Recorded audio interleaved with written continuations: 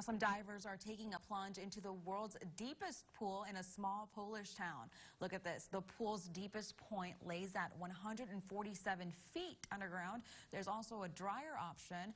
To visit the spectacle, visitors can use an underwater viewing tunnel located inside the pool. I would not do this. You wouldn't go this. that deep?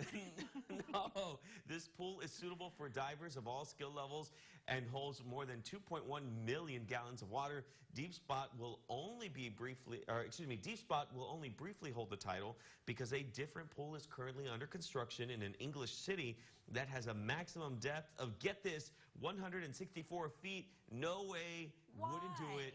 Not even close. Have you had the scuba gear? No. Let me tell you. First off, scubaing is impossible to do. I went scuba diving in Iceland, and it was. You couldn't stay down? No, I couldn't stay down. You got to push out all the air and all the stuff.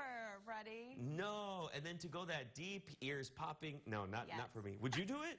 I've done scuba diving in Hawaii, and I was able to do it. I'm pretty sure I weigh less than you. No, I would not. You just got to paddle a little more. No. No, I can't. All right, let's move on. Flamboyant hats created by the world-famous millionaire Philip Tracy has been worn by the rich and famous for decades. But now one of his collections is on display, and it's actually, quote, turning heads. A bowler encrusted with Swarovski rhinestones is on display in St. Petersburg, Russia, and now has some people baffled, wondering why someone would wear a hat like this. Hey, that's a quote. I didn't say that. One visitor says these aren't hats, they're art. Fun fact, the creator of this hat has made collections for Chanel and Givenchy, and apparently he has celebrity fans that include Sarah Jessica Parker, Lady Gaga, and Madonna. I can believe those three.